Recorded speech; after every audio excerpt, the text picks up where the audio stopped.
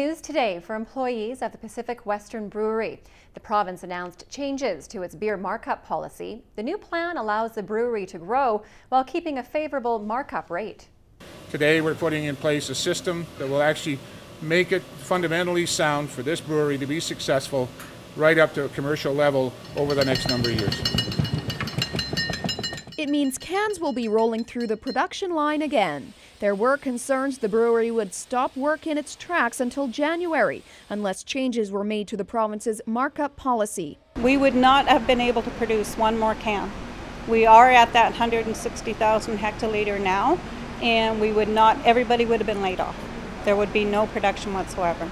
If you include everybody, it's over 50. You know, we have a sales force, we have unions, and lots of families involved. So everyone's sort of been on tense terms in the last couple of weeks here, wanting to know what's going to happen.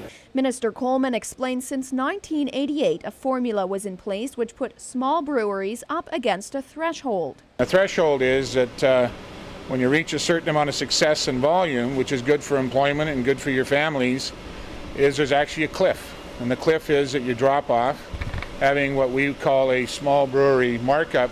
Over the past few weeks, Minister Coleman has been making a new formula, which increases the markup rate incrementally. When you now hit the 160,000 threshold, there will be a gradual tax that will increase the price per hectoliter up on the price of beer to 300,000 hectoliters of beer. It requires pricing to raise as we grow and as we get a better market share. We're well aware of that, but I think the minister's point that doing that at an understandable rate, at a feasible rate, not a cliff. The province says 7 BC-based breweries are in a position to benefit from the new formula, including Pacific Western Brewery. But Coleman acknowledges not everyone is happy.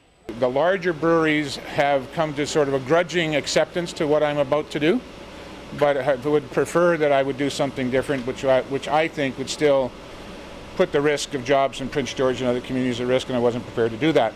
I don't think it's fair. You know, if you look at the numbers, which are public for them, they're 20 times the size of us. They spend more on their marketing dollars than they do on their, ground roots community efforts like we do. So I don't think it's fair that they should have a say in what we're doing. For the 48 employees whose jobs were on the line, the issue that was spinning out of control has now wrapped up. Aileen Machel, CKPG News.